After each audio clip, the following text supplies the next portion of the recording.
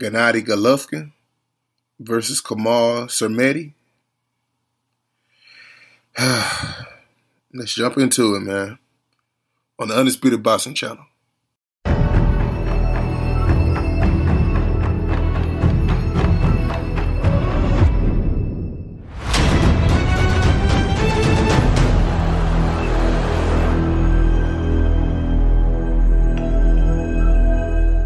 Triple G versus Szeremeta.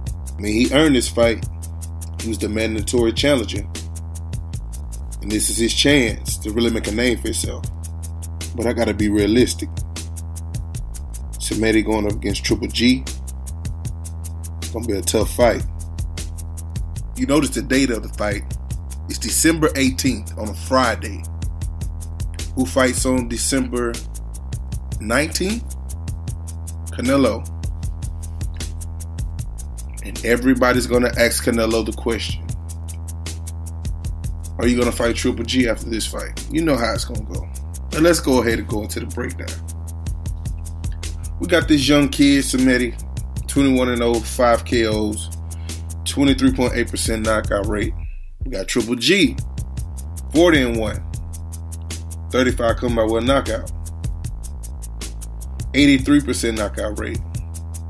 Got the same height. Szeremeta 5'9", Triple G 5'10". I looked at Szeremeta highlights. I looked at a couple of his fights. He looks impressive against the competition that he's fighting. But these people on Triple G, I don't think he's never been hit by something like Triple G. I don't think he's never fought someone with as much experience as Triple G. So, let's get into the breakdowns.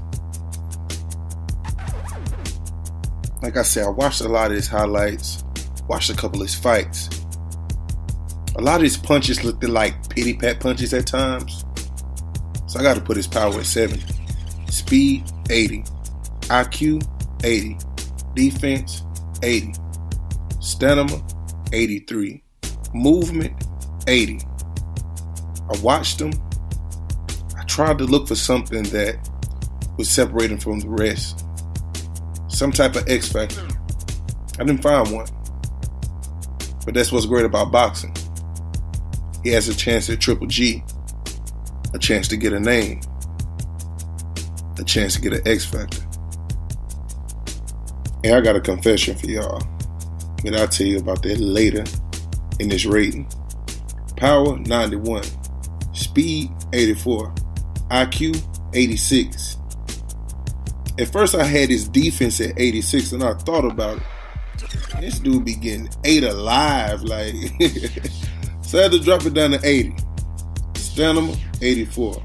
Movement, 80. His X factor is his power. He has good combinations. And he's a stalker. He'll walk you down, walk you down, walk you down. I see him walking down Szeremeta. Hitting him, wearing him down, until Szeremeta thinks to himself, can't take it anymore. And the fight will be over. Got Triple G winning by TKO in the 6th round.